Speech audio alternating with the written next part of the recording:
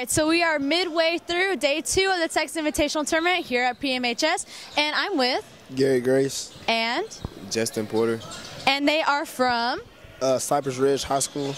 All right, they're continuing on their games here today, playing Pasadena Memorial Mavericks. So, what is your team's mindset going into today's game? Just win every game. All right, any thoughts? Just keep going. Don't worry about the mistakes. Just keep pushing through.